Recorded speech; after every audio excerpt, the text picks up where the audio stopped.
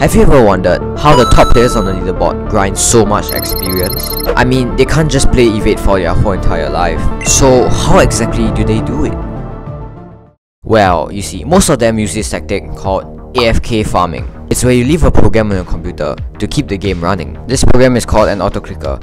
It basically keeps the game running for you, allowing you to farm tons of XP and coins. I will leave the link to this software in the description below so you can download it for yourself and start grinding that experience.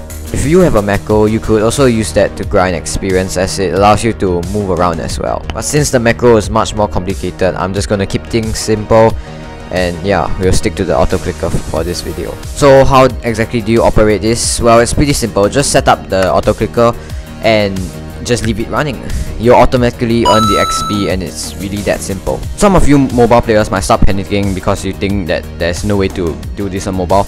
Well, there actually is. Just go to the Play Store and search up Autoclicker and just download any one of them. Set it up and you can start running it on your Roblox Evade.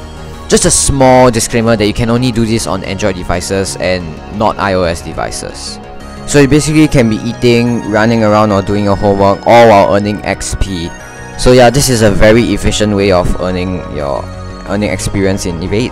Most players on the leaderboard do this to grind experience or wins. It is best to utilize this strategy in public servers, as if you're lucky enough, you can survive the whole round and get maximum rewards if your teammates are good enough to lead the next bots away from you. And also be sure to set your click intervals to under 20 minutes, as if you set it above 20 minutes, Roblox will automatically disconnect you from the game, ruining this whole AFK farming.